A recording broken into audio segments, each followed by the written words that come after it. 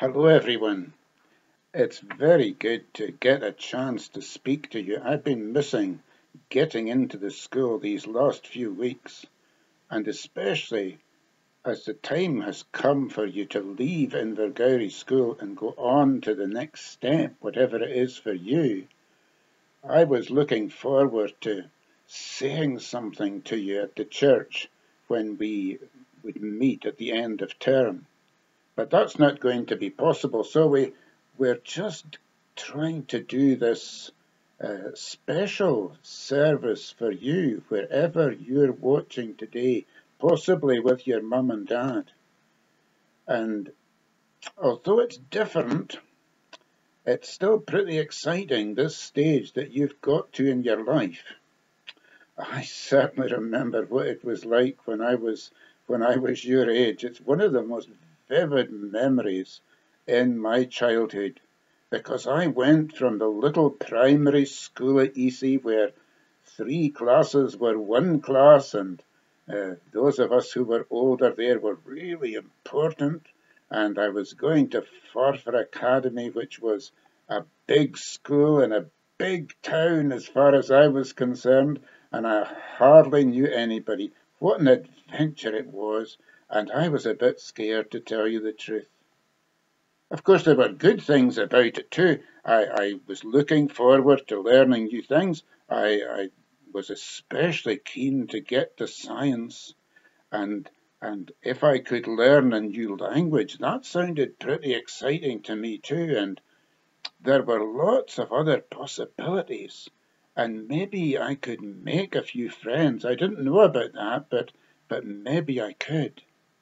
And we went, some of us, a few of us from Easy School to Forfar, and I think we all felt the same way, that we were really very small in a very big, frightening school.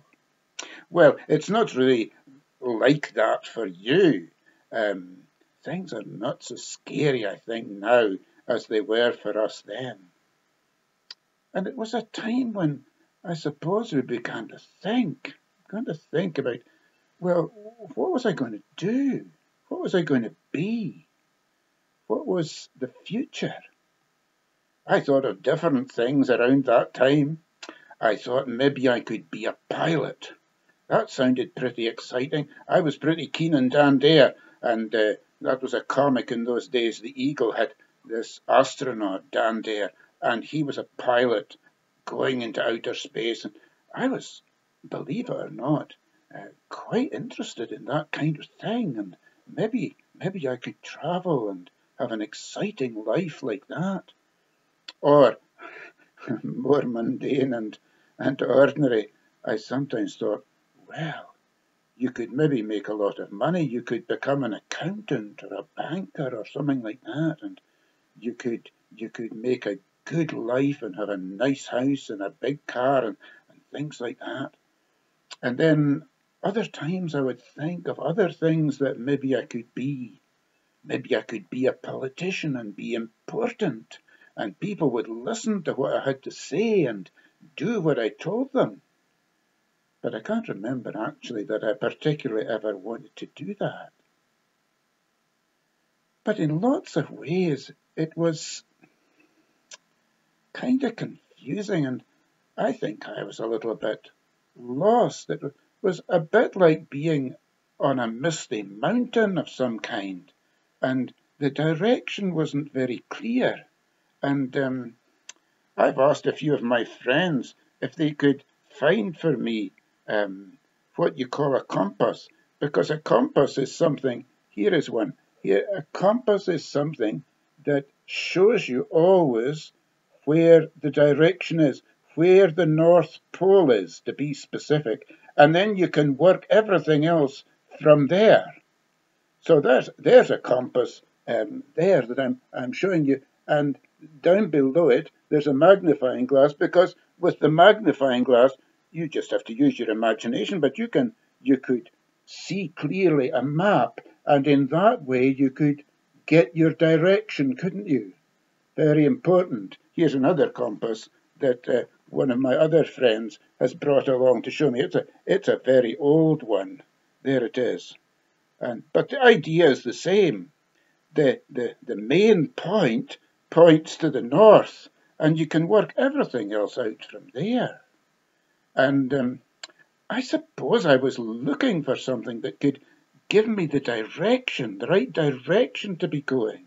Maybe I wouldn't know specifically for a while what I would really do, but if I had the general direction of life right, that would be pretty important. And around that time in my life, I came to realize that maybe there was something that could be like a map that could show you the way and keep you right, keep you in the right direction. In our house we had several Bibles, and we went along to church, not every Sunday, but quite a lot. And God was sort of around, I suppose I could tell you, but not awfully close.